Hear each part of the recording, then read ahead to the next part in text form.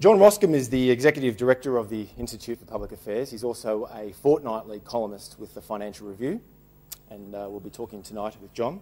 And of course, my colleague Janet Albrechtsen writes a weekly column in the Australian newspaper. In fact, I hired her more than 10 years ago. I joined the Australian in the summer of 2001 and 2002, and the first thing that Michael Stutchbury, then the editor, who's now at the Financial Review, said to me, "Switzer, you're more than welcome to hire your choice columnist."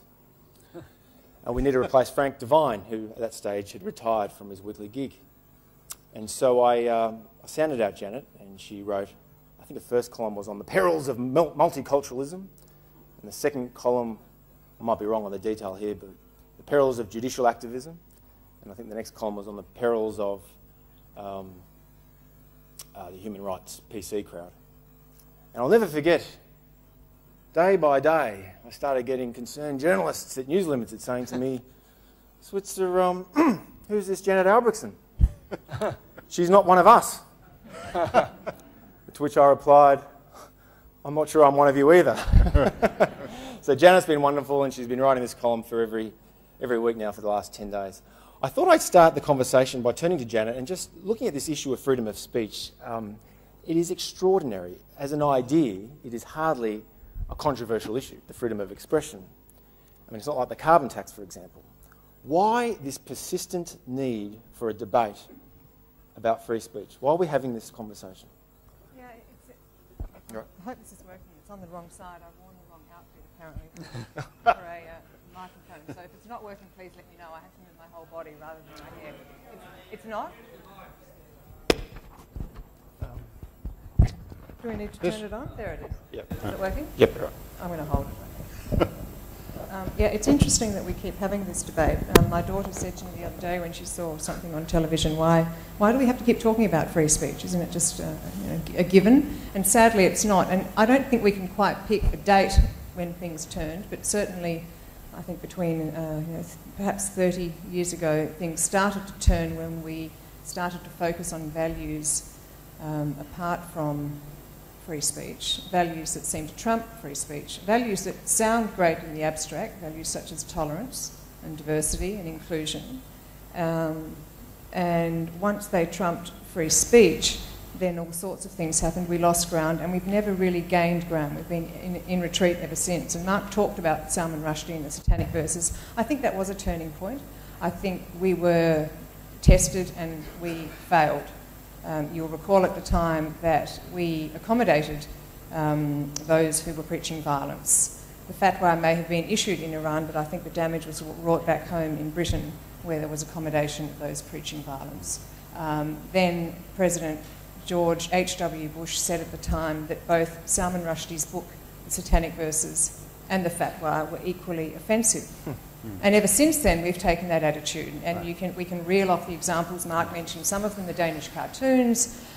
We've had Random House pull the publication of a book just in case it causes offence. We've seen South Park censored for sending up the fact that Muhammad is the only guy free from ridicule. You know, I mean, what irony we have there. So South Park can send up Tom Cruise hiding in a closet. It can send up Jesus Christ, it can mock hippies, it can mock the disabled, gays, but it can't mock Muhammad. And we've been on a decline ever since. And again, as Mark mentioned, we now have this new norm. It's a norm of anticipatory surrender. And remember, it's always done in the sense of we're trying to help you, we're trying to make society better, we're trying to be more tolerant. It's always done with fine-sounding language. This month, Saudi Arabia outlawed the celebration of Valentine's Day because they were trying to protect women from those cads who were carrying roses and inviting women out to dinner when, of course, in fact, they were just trying to get them into bed. It's always done with the right intention, apparently, but the effect of it is incredibly depressing. So we are left to have these debates, but these debates are incredibly important. Mark, George H.W. Bush indulged in moral equivalence. Yeah, and I think there was a lot of that. In fairness, he wasn't quite the biggest idiot at the time. I would accord that honour to a fellow who is long forgotten, happily, whose name was Roy Hattersley, who was the deputy leader of the British Labour Party at the time, and this is interesting in the way people calibrate their commitment to free speech. And he said his reaction to the controversy was that Salman Rushdie had the right to bring the novel out in hardback, but not in paperback. And certainly when it comes to soft spines, Roy Hattersley knew whereof he spoke. And we have tried that with everything that has come along since. And it doesn't matter. You know, there's a very simple thing here. The minute some guy threatens to kill you, the conversation's over. I did a drawing. I wrote a play. I did a sketch on a TV show. You want to kill me. Those are not equivalent things. When the guy said, we lost the day after the Danish cartoons, when all those guys started rioting and killing, the New York Times and the Le Monde and the Times of London, and yes, the Australian, should all have published those cartoons, and they should have said, if you want to kill us, you better have a great credit line at the Bank of Jihad, because you are going to have to kill us all. And instead, when people went around intimidating that cartoonist's daughter at her little primary school, in effect, everybody at the Times and Le Monde and everywhere else all said, oh, well, sometimes free speech means having the courage to know when not to speak up. So even in our cowardice, we congratulate ourselves. One of the things I found intriguing about that debate over the Danish cartoons, generally speaking, I was struck that the countries that were very hawkish in the lead up to the Iraq War, the United States, Britain, and Australia, in those countries, I don't think many, if any, newspapers reprinted those cartoons. I think the only paper in Australia was the Courier Mail, and it was revealed that the sub-editor, who had no idea what was going on, just used one of them because he needed to fill it in space. But leaving that aside, Australia, America, and Britain didn't really publish these Danish cartoons, but intriguingly, the old Europe, as Donald Rumsfeld put it, France, Germany, a lot of Scandinavia, were very quick to publish these cartoons. How do you account for that diversity, that different range, Mark? I think it's a kind of. I think the Anglophone democracies have a slightly different attitude to law. There are all kinds of, as most people who've been in Europe know, that in Italy everything's against the law, and Italians ignore them, all the laws against it. For the most part, in Canada, in Australia, in Britain, in the US, there are fewer laws, and people tend to follow them, and that I think they also largely self-police in certain areas. And I think that was one of the interesting differences. I mean, they understood what was at stake in an odd way. That French satirical magazine that got sort of firebombed only a few weeks ago, in a way understands what's at stake in a way some of these more moneyed Hollywood types don't. It's an odd distinction. I do recall President Sarkozy was quite a big defender of publishing those Danish cartoons at the time, talking about the great French tradition of derision and satire. But it was barely a few years later when somebody produced a voodoo doll in the image of Mr. Sarkozy, and he was very quick then to sue. Yeah, I remember a lot of the prominent neoconservatives in the United States, who were obviously strong supporters of the war in Iraq, Bill Kristol, John Podhoretz, were very quick to condemn the cartoons and very quick to condemn any publisher for publishing it on the grounds that this is not civil. We can talk about this later, but this is not polite behaviour, and we should treat each other with more respect. Janet, back to you just before I go to John. Left, right, I know these ideological divides, they foster simplistic divisions and they create artificial alliance some of the time, but what divides the left and right on this issue, this illiberalism, if you like, of the left versus the paternalism on the right? I think you find plenty of paternalism on the left too. I mean, I'm obviously very critical of the left. I don't think either side is perfect when it comes to free speech, but I'd rather be on our side than their side and call myself a true liberal.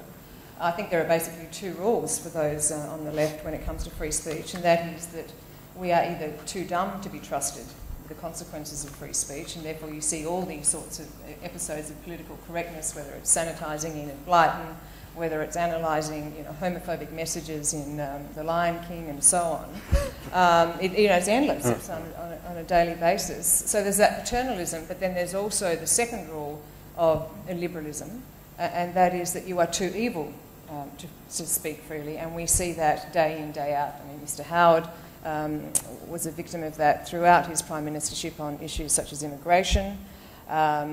We've seen it with Geoffrey Blaney in Australia, which I think was perhaps the most disgraceful episode, that Geoffrey Blaney was hounded out of Melbourne University for his views on immigration at the time. 1984. Correct. And most recently, I think we saw it with those Australia Day protests. It wasn't that Tony Abbott's views were wrong.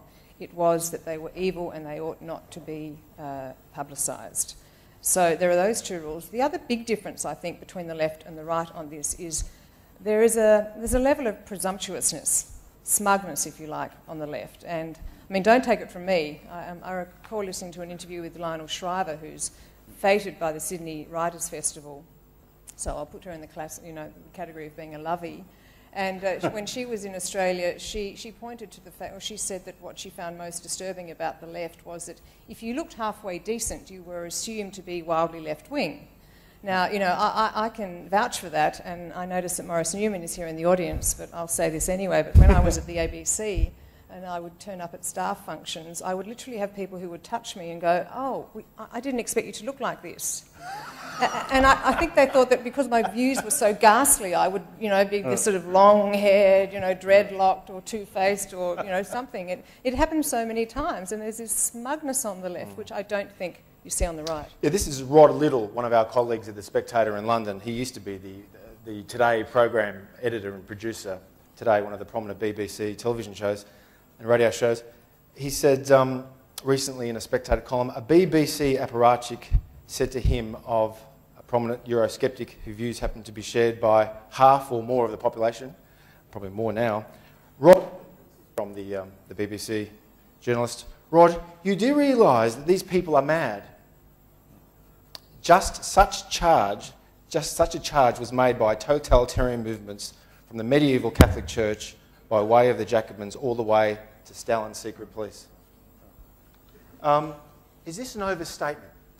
I mean, the BBC and the ABC, for that matter, sure, I think it's fair to say that most of the journalists there subscribe to a progressive left orthodoxy on a variety of issues, most notably climate change and the European Union and Britain, but nevertheless, they still tolerate dissent. I mean, we've been on the programs, they've had us on Q&A, among other places. Is there a risk here, John Roskam, that we're overstating this argument about fashionable arts groups and media organisations silencing dissent and discriminating against conservatives and free thinkers? Tom, I'm on the ABC Melbourne program with John Fain. Yeah. On Fridays once a fortnight, from 10 o'clock until 10:30 in the morning. Once a fortnight. Every second email and tweet to John Fain is, how can you allow a conservative to dominate ABC radio in Melbourne? That's right. Half an hour, once a fortnight. But I think your identification of left and right is correct. There has always been a desire of the left to control in various ways. And I think what is interesting now is these new forms of control are a result of frustration. No longer is thought and discussion and debate channeled through Sydney Morning Herald, the ABC, magazines.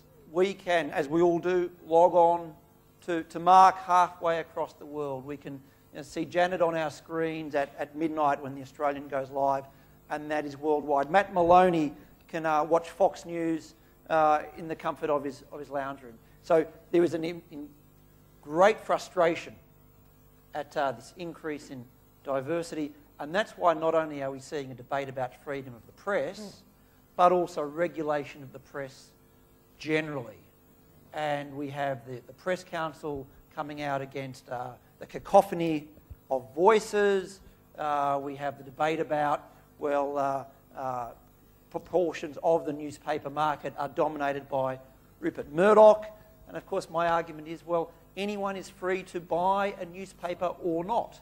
And so what we're seeing is the immense frustration. We see, when I go on the ABC, I have people say to me, John, if Fairfax supported the carbon tax, and if the ABC supported the carbon tax, and if News Limited is 50-50 on the carbon tax, why is 60% of Australians opposed to it?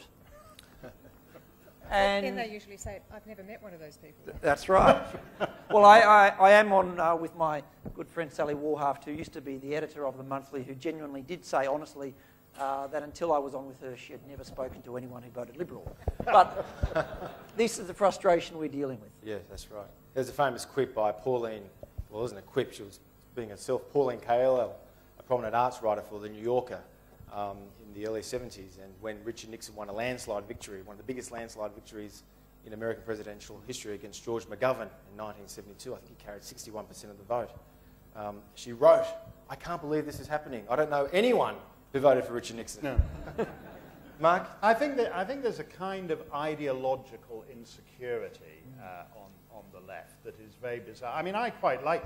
I was on John Fane's show with you were the other token conservative. With a bunch of with a bunch of terrible lefties, but I kind of enjoy. I kind of enjoy. I meet a lot of them in Australia. Every time I go on on these ABC panels, I'm sure it'll be the same at Q&A. There'll be me up against a panel of centre left, soft left, hard left, and crazy out of it insane left, and that will be a balanced panel for. And I kind of enjoy it, but they don't on the whole, and it's not even. And what's weird is the way the idea that they're very sensitive in the way of the Soviet Union to a friend of mine on Fox News, Juan Williams. He's a guy who supported Obama. He's a Democrat voter. He's black, so he belongs to an approved minority.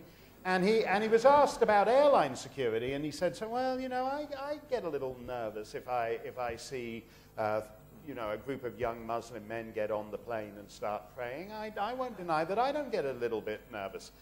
Public radio in the United States fired him for that remark. And they didn't just fire him. The managing editor, or whatever she was, of National Public Radio suggested he was mentally ill. In other words, it's exactly the same argument as the Soviets made. Just, take him off to the sanatorium, to re-education camp, and he'll emerge 6 months later with a glassy-eyed stare, and everything will be fine. A fellow from the American College of Physicians. He had the he's the senior. He was the head of the American College of Physicians, and as such, part of his job was to write the monthly editorial and whatever it's called, Physicians Monthly, that they send to all their members. And so for the Valentine's Day issue, this is crazier than the Saudis in a way, because you kind of expect it from them. But this, he thought, well, I'll write a sort of Valentine thing. And he saw that there'd been some British Medical Journal survey about the restorative properties of male semen on the female vagina.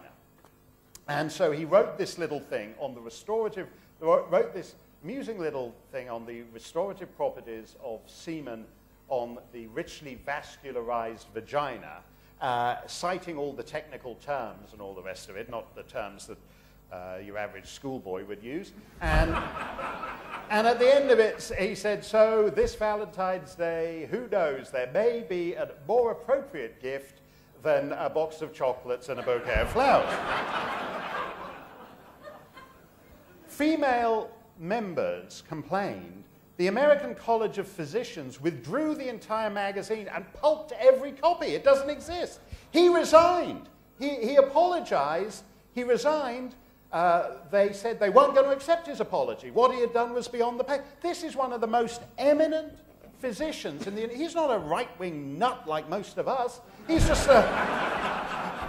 a guy who made an ideologically unsound joke, and he's dead, he's gone, he's over. It's like he never existed. He's been chiseled off the nameplate of the American College of... He's gone. That's far weirder than what the House of Saud did on Valentine's Day. Before we go to Q&A, I thought I just ask about the Andrew Bolt case, because this has obviously jolted a lot of people into thinking more about this issue. And I did, before this evening, invite several people who are very critical of the reaction to Andrew Bolt and very critical of Bolt himself, David Marr, for example. But I thought I'd just read out a quote from David Salter, who is the former executive producer of the ABC's Media Watch. And I want to put this to the panel. This is what Salter wrote in the aftermath of the judgment. The case was not about freedom of expression, as the judge took great pains to explain it. It was about the damage that false and malicious journalism can do to individuals for whom recourse to the law is their only practical remedy. The federal court confirmed that Bolt's articles contained errors of fact, distortions of the truth, and inflammatory and provocative language. That, quite rightly, strips away the basis for any fair comment defence Bolt and his publishers might have offered. Salter goes on to say, the lesson here is that Bolt could have made exactly the same points and expressed the same opinions and been protected by the law had he done so in reasonable language relying on established fact. It is, to my mind, entirely proper that he and his publishers should be brought to account for their bad journalism and careless editing. John? Janet? Well, there's a couple of things with that. I don't think you should make bad journalism illegal. Some people would say that. But, of course, and if you read the judgment, of course a judge who argues against freedom of speech would say this has nothing to do with freedom of speech. But if you read the judgment, the judge commented on the fact that he did not like Andrew's tone. He did not like the irony. He did not like the sarcasm. And we laugh about Canada. This same thing happened in Melbourne a few months ago. And so for me, what's worrying about the case is many aspects, but that Andrew Bolt or any of us is told by a judge how we are to express an opinion. And for me, that's incredibly alarming. Janet Albrechtsen. Tom, I hope you never go into politics because you're way too fair to the other side. David Salter's remarks, I think, are rubbish. It's everything to do with free speech. You only need to look at Section 16 of the Racial Discrimination Act to see that. I call this group of people, like David Salter, like David Marr and so on, those who say that they are advocates of free speech. I call them free speech light lefties, because if you read the columns that they wrote about Andrew Bolt, let's say they're 1,200 words, they'll spend 1,100 words telling us how evil Andrew Bolt is, and then they'll say, but by the way, I'm a big defender of free speech. These are the people who talk about free speech in the abstract. I've done a debate, I think a few years ago, with David Marr, and the organisers rang me up and said, oh, we'd like you to take part in a debate on free speech. David Marr will be advocating in favour of free speech, and the woman said to me, I've read everything you've written, and obviously you'd like to go on the other side of him and argue against free speech. I said, well, you've obviously read nothing I've ever written, because I've only ever defended free speech. But David Marr and I were on the same side, and he was wonderfully entertaining. He had the audience in the palm of his hand, as he can do, when he talks about free speech in the abstract. But these guys do not defend people like Andrew Bolt when it comes to it. They don't, as I've said earlier, they don't get down into the trenches. And Mark is quite right. There is an incredible ideological insecurity here. And that's why they don't like our tone. They don't like people who write confidently. I see it again and again. Mark would see it all the time. They think that confidence is... we see it in the way that they've termed all these battles we had. We've had the history wars. We had the culture wars. We had the mummy wars. We had the reading wars, for Christ's sake. Why is it a war? It's a debate. Yeah. But these are the guys who have dominated the terrain for so long that when they confronted opposition, it was all too brutal for them. Everything was a war. So they're a bit like Kevin Rudd. If you stand up to them, they go to water. They're the most hopeless bullies in the world. Mark, do you want to add anything there? Yeah, I've heard the David Marr line. I heard that so often in my troubles in Canada, because it's no secret I'm not not the ideal poster boy for this particular crusade. And it would have been a lot easier if it had been Margaret Atwood or David Suzuki or somebody like that. But it was still fascinating how so few, how so many establishment, not just professors of journalism, but columnists, were willing to defend, in effect, state regulation, micro-regulation of newspaper content, even accepting that everything you just read out was correct. I mean, John said, I don't want bad journalism criminalized. I've been edited by Tom, so I don't want bad editing criminalized. I mean, that,